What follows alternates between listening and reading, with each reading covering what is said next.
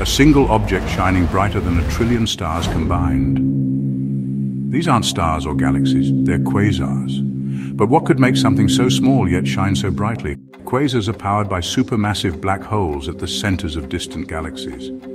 As these black holes devour gas and dust, the material heats up to millions of degrees, creating a swirling disk that releases an unimaginable amount of energy. That's what makes quasars brighter than entire galaxies. One quasar can outshine 1,000 Milky Ways. Imagine a flamethrower so powerful it could burn through our entire solar system.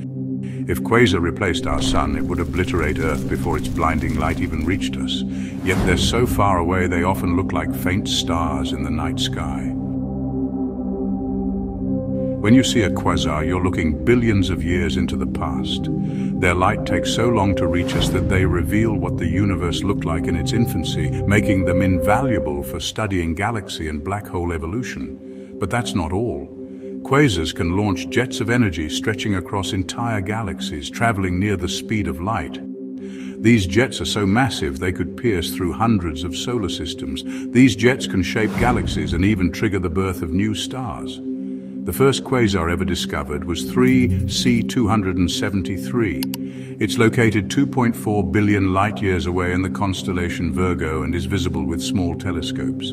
So bright it was initially mistaken for a star. This single quasar emits 100 times more energy than the entire Milky Way. To put it in perspective, it's like 100 trillion light bulbs shining non-stop, all packed into a space smaller than our solar system. Yet how such giants formed so early in the universe remains a mystery.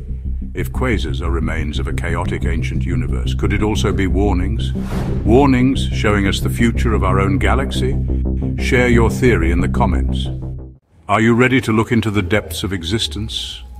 Or does the strange mystery of the Devil's Circle catch your eye?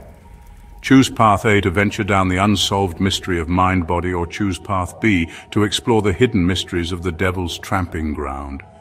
The choice is yours, and the adventure starts now.